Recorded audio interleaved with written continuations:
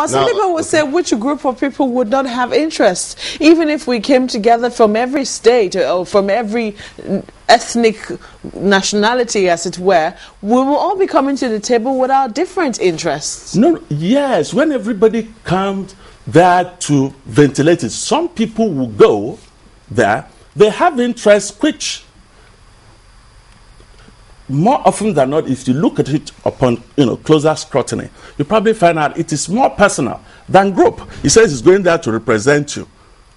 I'll give you an example. For example, an example that always comes to mind. Professor Mori has made the point, and nobody has controverted him. Ogun State, nobody asked for the present day Ogun State.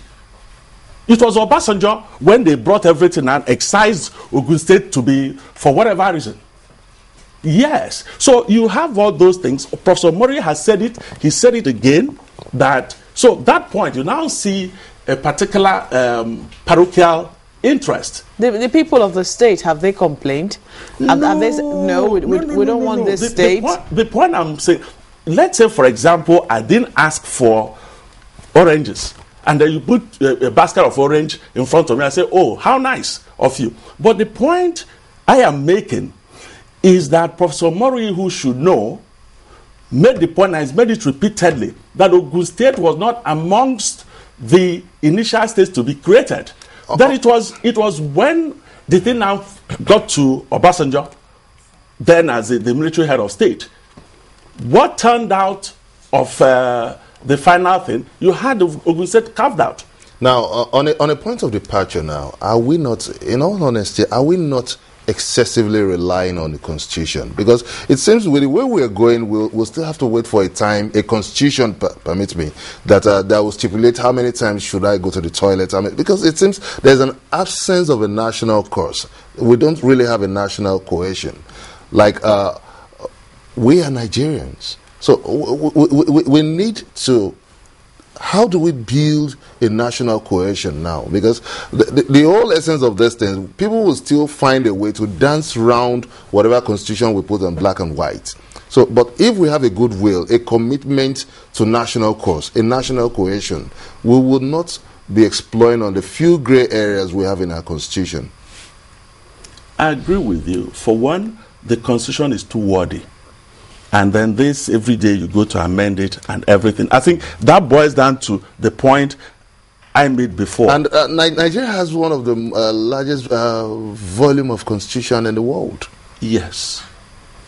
Also boils down to that same factor. I'm saying that, the way you see in the life of this particular assembly, you've had how many, they call it alterations, amendments to doing it.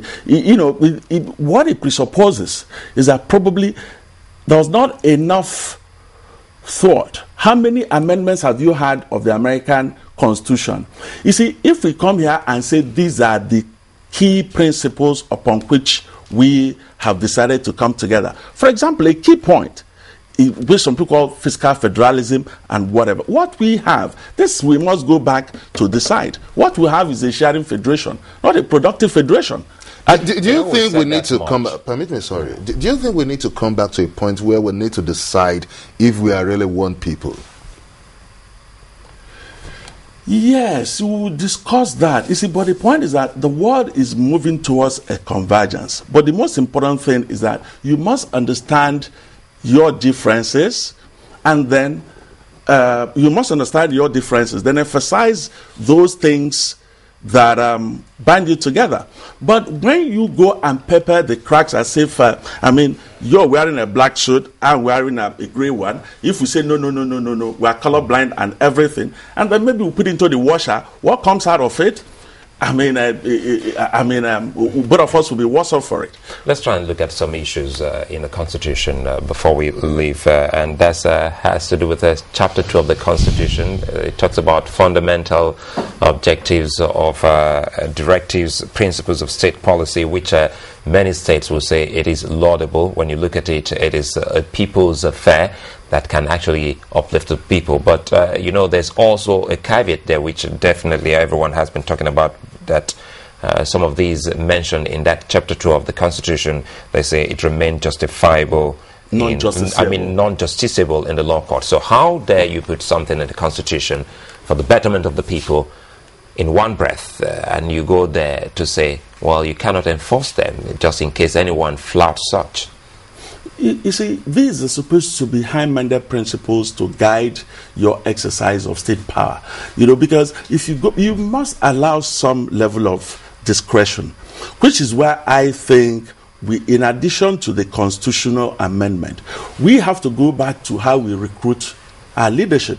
You know, a situation which I also think that part of it, we won't go into that nexus so much now, but part of it has to do with the contraption we have here, where at the end of the day, you end up having not your best people running the affairs. Because at the end of the day, if you do, there must be a certain level of discretion invested in whoever is exercising state power. Where they exercise that mischievously, you'll always have problems. But some will differ with you and say, well, it's the Constitution that gives them the powers not to even enforce them, because they say, well, you can't take that person to court and make him or her enforce, or you cannot enforce such provisions in Chapter 2 of the Constitution because it is non-justiciable. Yeah, for the simple reason that it is not practical. So it gives room for someone not to even do any of that for the people.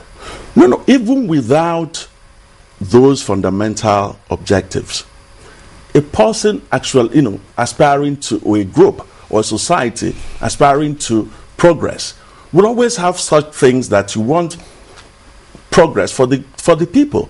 But what I'm saying is that the leadership is critically important. For example, they say now they want to split the office of the AG and Minister of Justice, and you have one, you have the other. I tell you, if you do not ensure that the people holding those offices pass muster, you're not going to have problem. You're not going to have solve the problem. Again, I will tell you, we span history.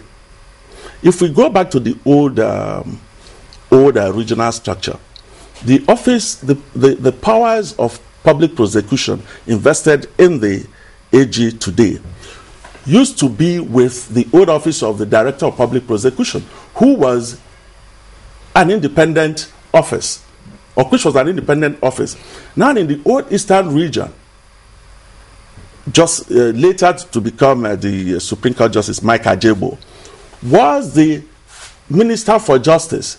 He had problems with ONUK, G7 UK, SAN, who was the DPP, leading to ONUK, throwing in the toilet to go. So you go back there and say, no, you create the office of AG separate, you create the minister separately.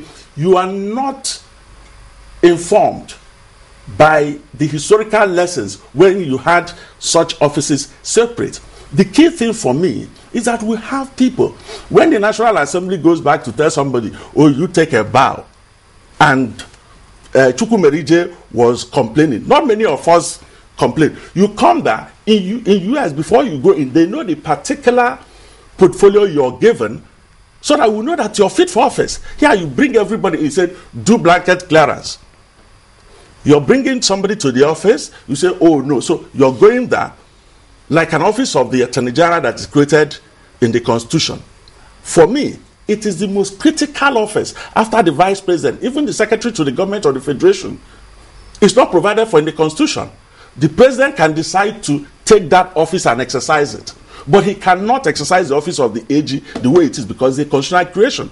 Now the Senate is content with having like 30, 40 people do blanket clearance. You don't know the portfolio they are going, and then you come back and you say, no, you have problem with this, you have problem with that. Even what I dare say, as much as we need a lot of fundamental tinkering or reworking, even what we have now, the operators are not operating it, in my estimation, up to 40% capacity. That is it. Why do you say so? Now, for example, do I need anybody to tell me that you don't go and put your hand with impunity on the public till? This Constitution does not expressly say that you should go and take money, but we know that it has become the norm. And then the impunity. You see, whatever we do at the end of the day, I think we all have to think about it. Law and order is the primary question, because the next day somebody does something and there is no punishment. The next day, the next man would do it. Even what we have in Boko Haram now, it had been building up in different ways. Apart from the corruption, also the occasional religious crisis. Somebody went and killed one youth copper. Nobody, we don't know anything about it. You think that this has some constitutional angle to it? Sorry? This one, it has got to do with the constitution, the issue of Boko Haram? Sorry?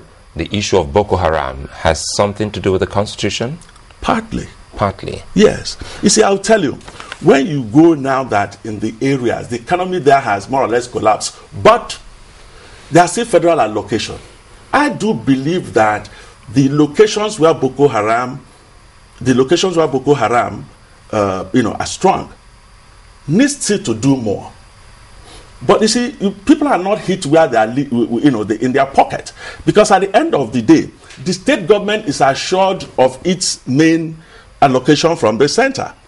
If your major existence is hinged on what the economic activity within your locale, then you have to do more. Because those people are not ghosts like they used to say. The police will say. So a lot more needs to be done. But as it is now, some people can afford to be a bit laissez-faire, about some of these things. Because at the end of the day, Abuja gives you your own handout and you go home and you share it. The same thing with the local government. Which for me, by the way, there's a critical point. For me, the local government shouldn't be in the constitution. You leave it for the states. For example, a state like Lagos State, the way the fundamentals of local government operate against Lagos State, which is a mainly urbanized state.